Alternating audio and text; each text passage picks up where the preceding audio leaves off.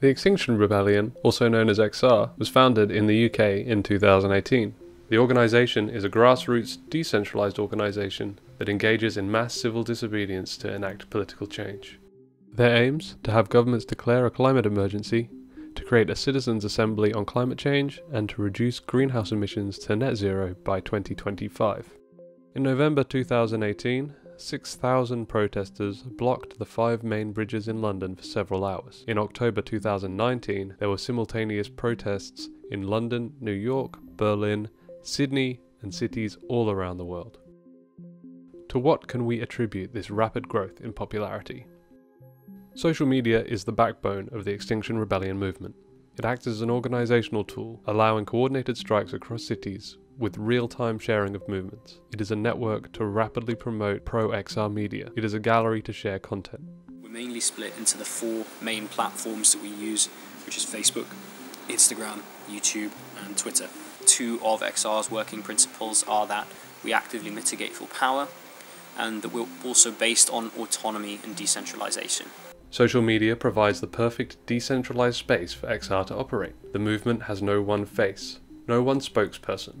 Its face is largely social media pages curated by independent members who may change on a daily basis, who may never meet one another. Facing the real risk of police violence, XR members can live stream their protests to social media platforms, knowing that it is not a phone that can be confiscated, or a witness who can be silenced. The XR's most powerful stories are the stories of self-sacrifice of members who voluntarily get arrested, or, in some cases, sent to prison. Social media has always been a place of personal stories, a place where an emotive message gets the currency of popularity, the like. It is hard to imagine XR existing without social media. Their protests may be powerful to those present on the day, but really it is social media where these protests can spread their message to the masses. It is how these messages that shared, how to reach the most people on social media, that provides the real challenge. And XR has found some fascinating ways of gaining popularity.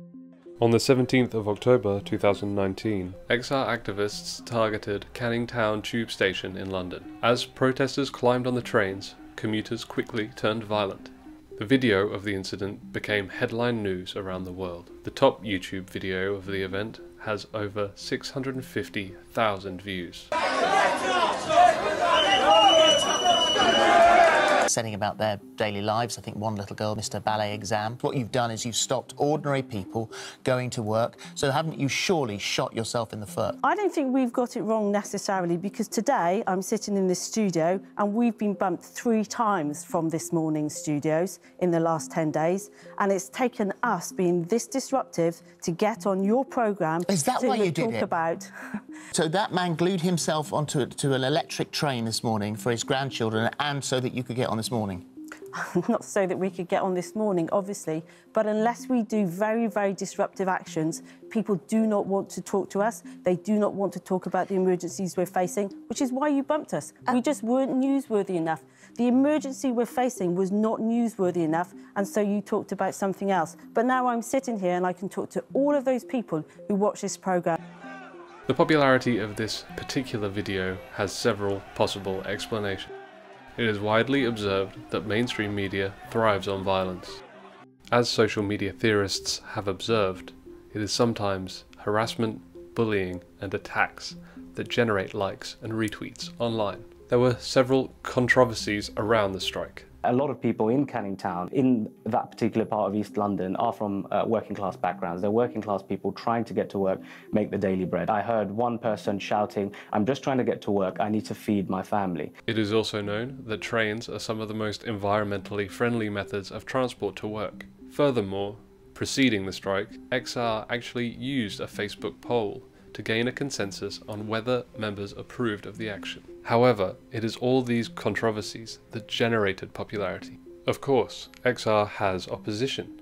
They too use methods to popularize their views. During the October protests, online trolls used this image to appear to show litter left by XR protesters in Sydney. In reality, it was from the aftermath of a pro-marijuana protest hosted in London sometime before. Here, the controversy, the apparent hypocrisy of the group, generated popularity. Despite posts to show the image as a hoax, the post was shared more than 37,000 times.